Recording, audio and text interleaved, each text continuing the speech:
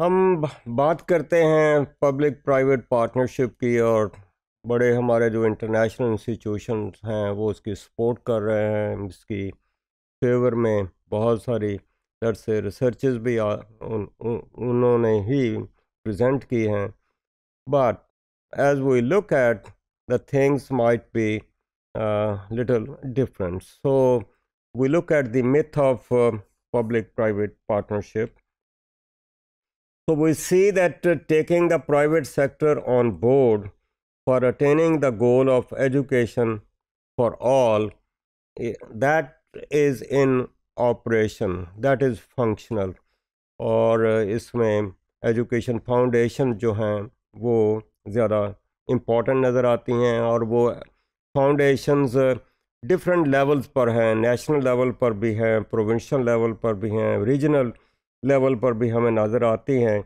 और these foundations are actively involved in this public private partnership through funding of let's say private institutions, through the regulation of these institutions, through the supervision of these institutions, तो वो very important functionary हमें नज़र आती हैं। तो लगता ये है कि governments and businesses are working either together or individually to benefit the society at all levels।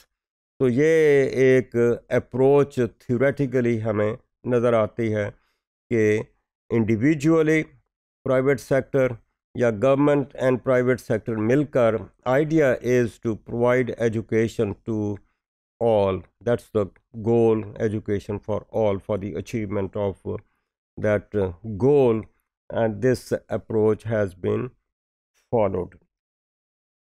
So we see that the public private partnership में हम सब्सिडाइज करते हैं, लेट्स से गवर्नमेंट की तरफ से प्राइवेट स्कूलों को। और इसमें अगर देखें तो पंजाब और सिंध ने काफ़ी आगे लीड ली है।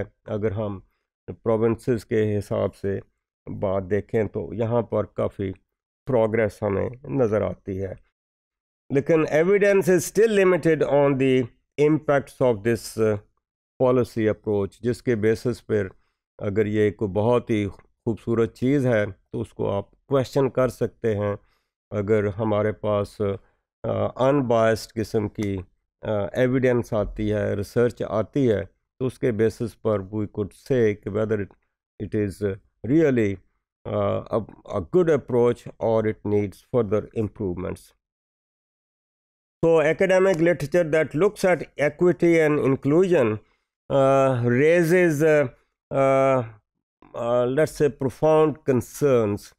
वो concerns equity की बात हो सकती है, quality की बात भी हो सकती है, और बहुत सारी और चीज़ें आ सकती हैं। और मेरे सामने जो एक स्टडी नज़र आई है वो है पंजाब के पीपीपी की स्टडी है बाय अफरीदी, और ये स्टडी 2018 में आई है। और इसमें जो कंसर्न्स नज़र आए हैं, इम्पॉर्टेंटली इस किस्म की बात नज़र आई है कि 97% of school owners as well as teachers and CSOs officially interviewed complained about this arrangement. और वो कंप्लेंट क्या थी कि they are never part and parcel of the decision making with the Punjab education foundation. तो उनका जो परसेप्शन है या उनकी थिंकिंग है या उनका एक कंक्लूजन है कि ये जो रिलेशनशिप है it is more of answering to the authority. तो मोर ऑफ अथॉरिटेरियन अप्रोच है। पॉलिसी वो बनाते हैं और उस रूल्स एंड रेगुलेशंस वो बनाते हैं, they have to fit in to that, और अगर नहीं फिट इन होते तो वो फिर गड़बड़ हो जाती है। तो Punjab education foundation was not based on A cooperative model but was essentially A regulatory body. इस रेगुलेटरी बॉडी की अगर हम बात करें तो it is idea was it is trying to control the private school owners। किस तरीके से? वो जो पुरानी बात है कि कैरेट एंड स्टिक वाली बात है, रिवार्ड्स एंड पनिशमेंट वाली बात है, और ज़्यादा उनका ख्याल इस स्टडी में उन्होंने बताया कि ज़्यादा जो है वो पनिशमेंट के ड्रावे से वो कंट्रोल करना चाहती है। तो ये Punjab education foundation was buying a service from the private sector while also setting the rules and conditions for the payment. तो ये वन साइडेड किस्म की बात थी, जिसमें may be the functionaries the actually जो फील्ड में लोग हैं दे were not, let's say, happy.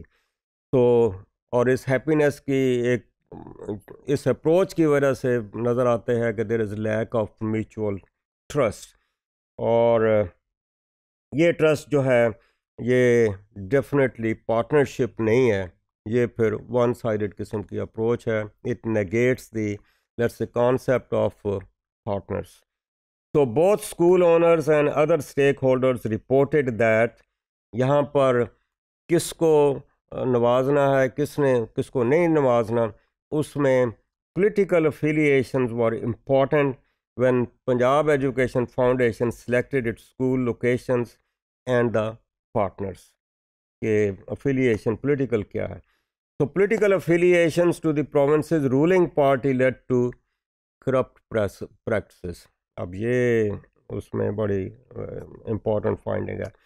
So instances of corruption and bribery practices among PAF monitors were reported in this research.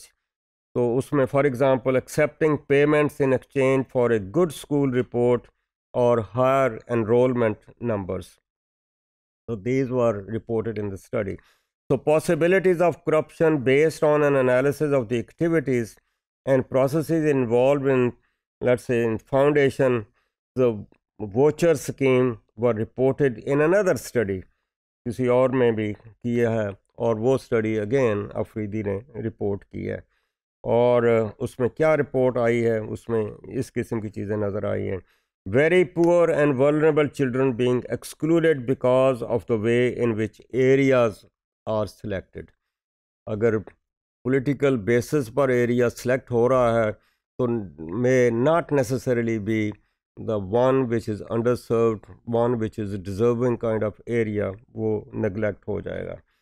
इसी तरह फेक एनरोलमेंट्स इन पंजाब एजुकेशन फाउंडेशन स्कूल्स, और enrolment के basis पर अगर फंड्स दिए जा रहे हैं तो यहाँ पर again let's say some hanky फैंकी वहाँ नज़र आती है। फिर poor attendance rates due to lack of parental motivation. Okay, attendance rate, enrol तो हो गए हैं लेकिन पेरेंट्स अगर उतने मोटिवेटेड नहीं हैं तो देन दैट इज़ ट्रू, उसके कई फैक्टर्स हो सकते हैं लैक ऑफ मोटिवेशन के। The charging of fees for absent students, और ये again it is part of corruption. Then there are poor educational outcomes because of poor quality teaching. Low fee funding जो schools हैं उसमें definitely हम देखते हैं कि in most of the cases the teachers are not train teachers, और उन teachers को पता नहीं एक इम्प्रेशन ये भी है कि उनको लो सैलरी दी जाती है, तो उसके हिसाब से again we see something missing. So government education systems are often accused of being inefficient, और उन एफिशिएंसी में एक रोल करप्शन का भी नज़र आता है। और अगर प्राइवेट सेक्टर के स्कूलों में भी उसी किस्म की इनएफिशिएंसी नज़र आती है बिकॉज ऑफ द करप्शन, तो फिर प्राइवेट स्कूलों की परफॉर्मेंस और उस अप्रोच में और गवर्नमेंट सेक्टर की स्कूलों की अप्रोच में क्या फ़र्क हुआ? अगर कोई फ़र्क नहीं है तो then this is public private sector जो है ये अप्रोच इज़ क्वेश्चनेबल।